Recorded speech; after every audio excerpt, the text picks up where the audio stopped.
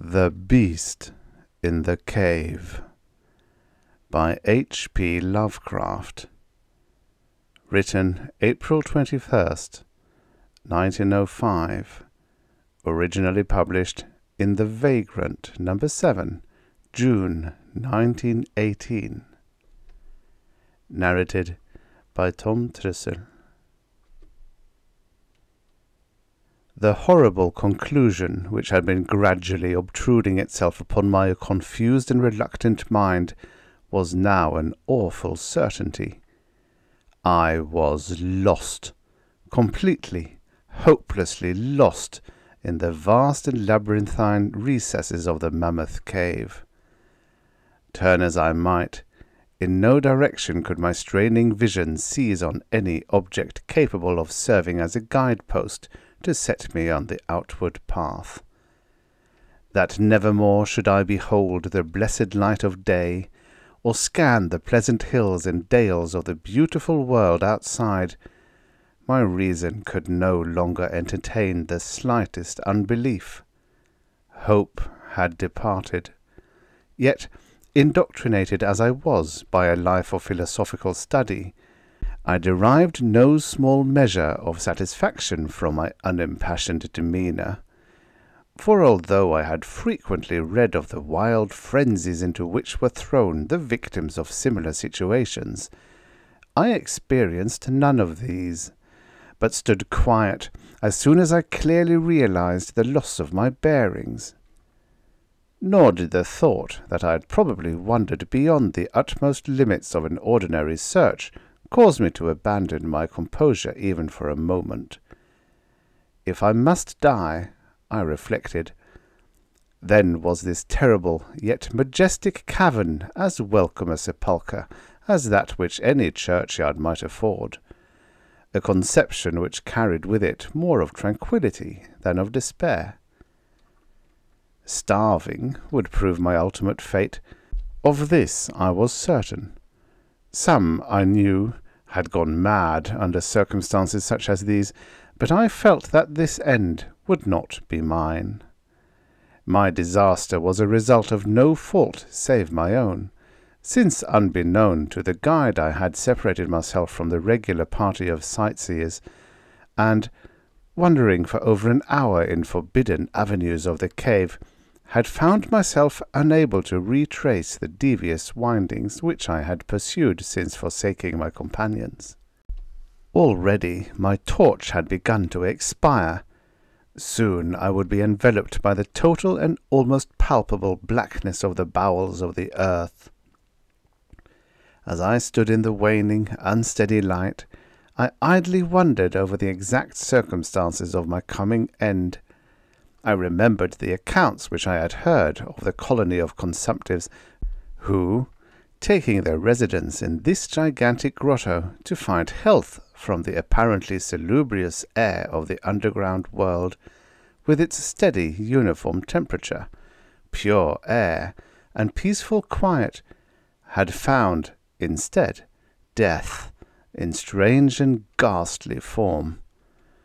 I had seen the sad remains of their ill-made cottages as I passed them by with the party, and had wondered what a natural influence a long sojourn in this immense and silent cavern would exert upon one as healthy and as vigorous as I. Now, I grimly told myself, my opportunity for settling this point had arrived, provided that want of food should not bring me too speedy a departure from this life. As the last fitful rays of my torch faded into obscurity, I resolved to leave no stone unturned, no possible means of escape neglected, so summoning all the powers possessed by my lungs, I set up a series of loud shoutings, in the vain hope of attracting the attention of the guide by my clamour.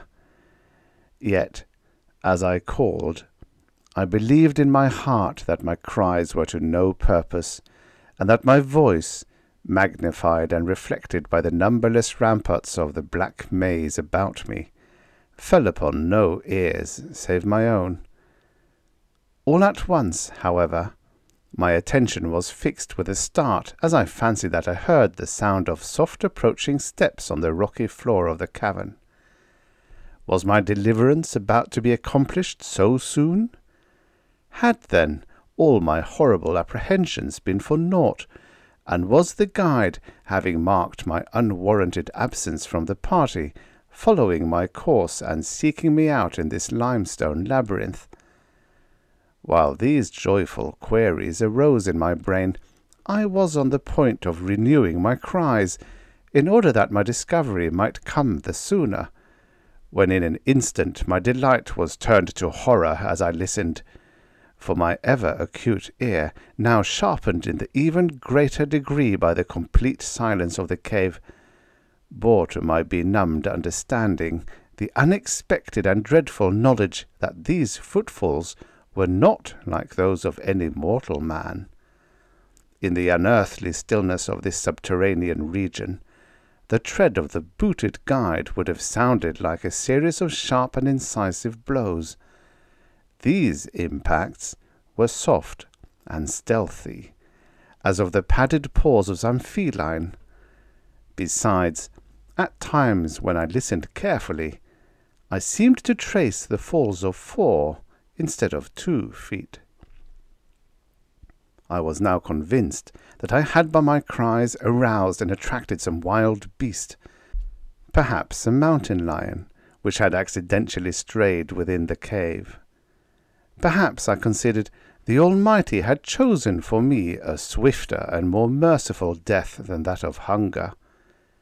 Yet the instinct of self-preservation, never wholly dormant, was stirred in my breast, and though escape from the oncoming peril might but spare me for a sterner and more lingering end, I determined nevertheless to part with my life at as high a price as I could command.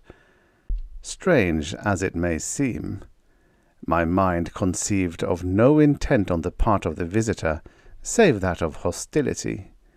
Accordingly, I became very quiet, in the hope that the unknown beast would, in the absence of a guiding sound, lose its direction as had I, and thus pass me by. But this hope was not destined for realization, for the strange footfalls steadily advanced, the animal evidently having obtained my scent, which in an atmosphere so absolutely free from all distracting influences as is that of the cave, could doubtless be followed at great distance. Seeing, therefore, that I must be armed for defence against an uncanny and unseen attack in the dark, I grouped about me the largest of the fragments of rock which were strewn upon all parts of the floor of the cavern in the vicinity, and, grasping one in each hand for immediate use, awaited with resignation the inevitable result. Meanwhile the hideous pattering of the paws drew near. Certainly the conduct of the creature was exceedingly strange. Most of the time the tread seemed to be that of a quadruped, walking with a singular lack of unison betwixt hind and forefeet, yet at brief and infrequent intervals I fancied that but 2 feet were engaged in the process of locomotion. I wondered what species of animal was to confront me. It must, I thought, be some unfortunate beast who had paid for its curiosity to investigate one of the entrances of the fearful grotto with a lifelong confinement in its interminable recesses.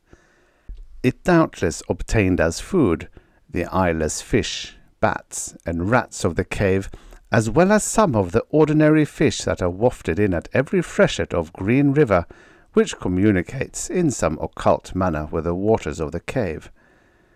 I occupied my terrible vigil with grotesque conjectures of what alterations cave life might have wrought in the physical structure of the beast, remembering the awful appearances ascribed by local tradition to the consumptives who had died under long residence in the cavern. Then I remembered with a start that, even should I succeed in killing my antagonist, I should never behold its form, as my torch had long since been extinct, and I was entirely unprovided with matches. The tension on my brain now became frightful. My disordered fancy conjured up hideous and fearsome shapes from the sinister darkness that surrounded me, and that actually seemed to press upon my body. Nearer, nearer the dreadful footfalls approached. It seemed that I must give vent to a piercing scream, yet had I been sufficiently irresolute to attempt such a thing, my voice could scarce have responded. I was petrified, rooted to the spot. I doubted if my right arm would allow me to hurl its missile at the oncoming thing when the crucial moment should arrive. Now the steady pat of the steps was close at hand, now very close. I could hear the laboured breathing of the animal, and terror-struck as I was, I realized that it must have come from a considerable distance, and was correspondingly fatigued. Suddenly the spell broke. My right hand, guided by my ever-trustworthy sense of hearing, threw with full force the sharp-angled bit of limestone which it contained toward that point in the darkness from which emanated the breathing and pattering. And, wonderful to relate, it nearly reached its goal, for I heard the thing jump, landing at a distance away, where it seemed to pause. Having readjusted my aim, I discharged my second missile, this time most effectively, for with a flood of joy I listened as the creature fell in what sounded like a complete collapse, and evidently remained prone and unmoving.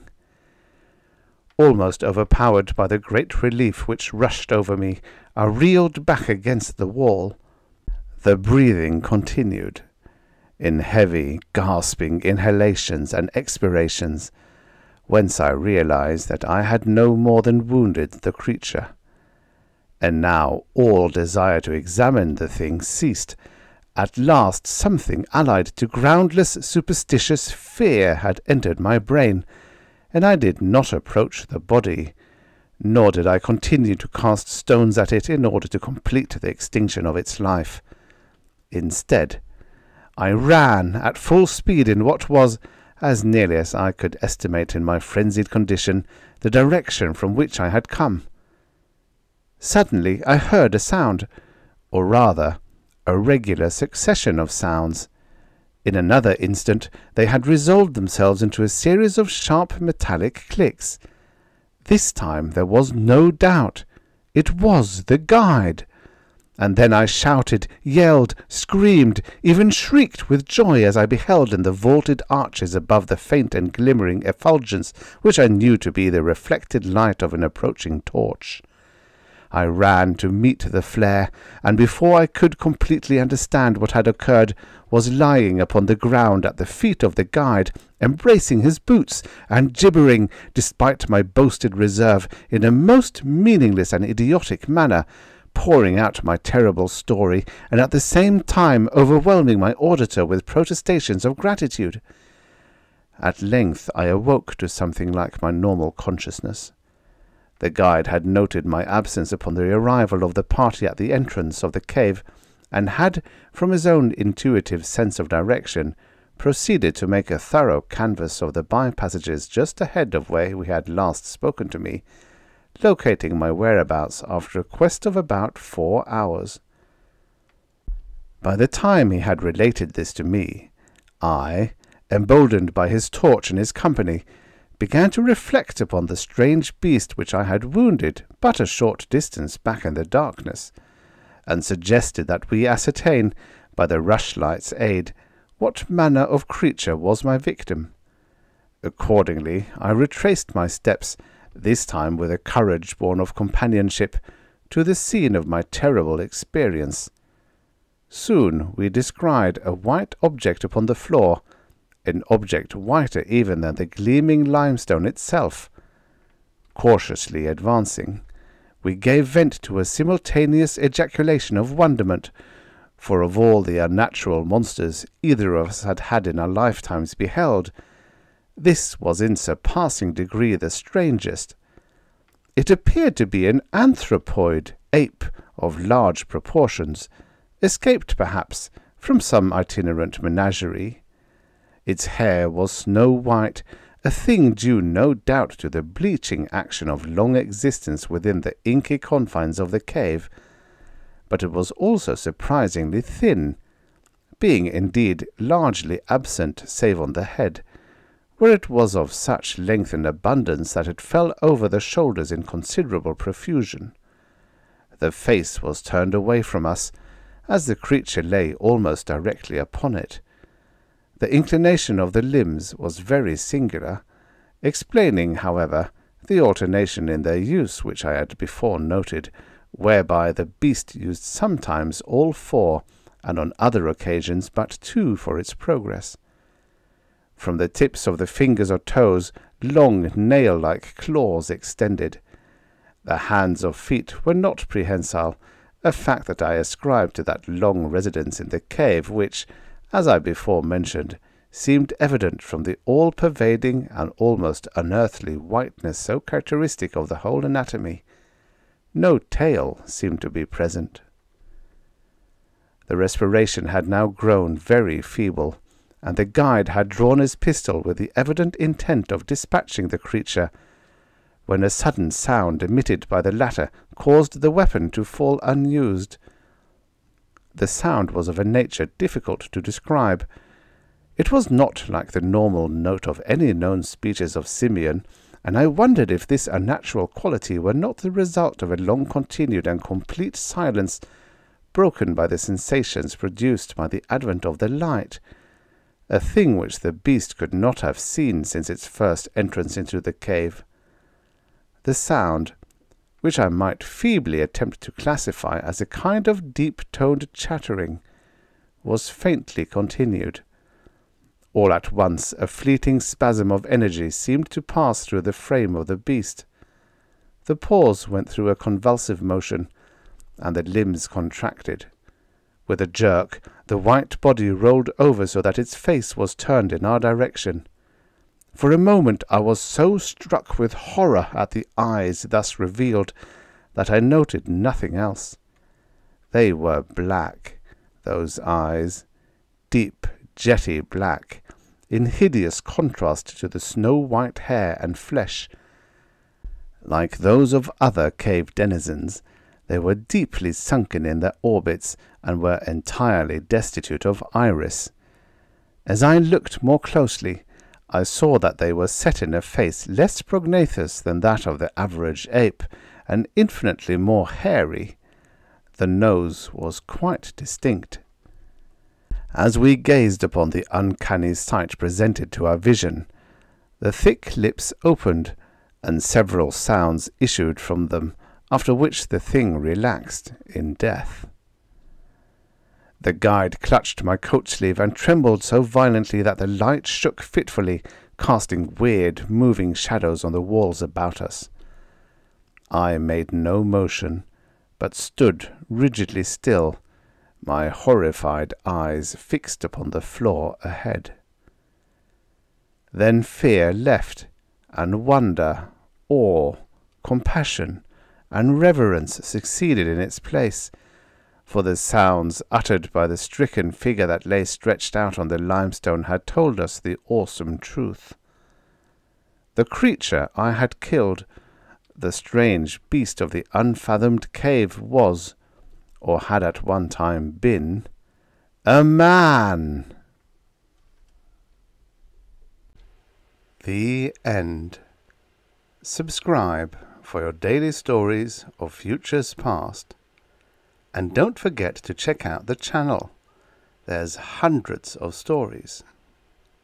Hundreds of stories.